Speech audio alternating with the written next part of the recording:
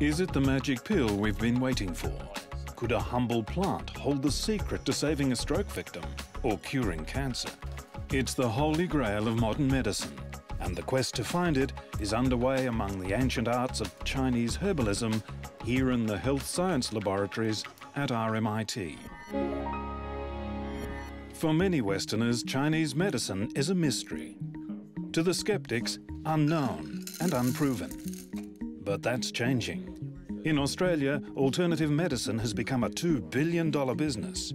And headed by Professor Charlie Zhu, RMIT's Chinese Medicine Unit is a major player in Australia and worldwide.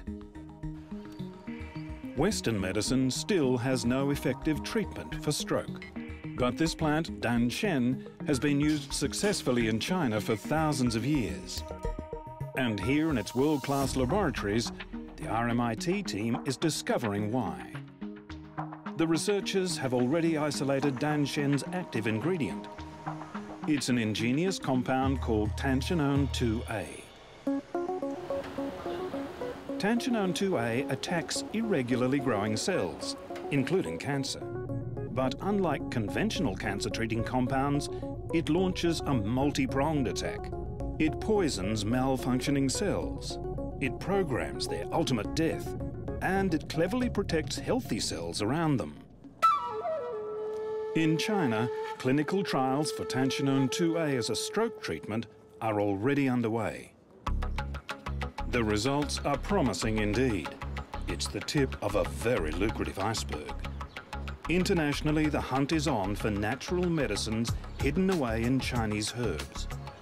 The US government is investing more than $1 billion in the rush for natural pharmaceuticals.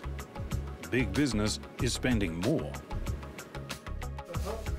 Already $7 million has been invested in Chinese medicine research at RMIT, and the results are paying off.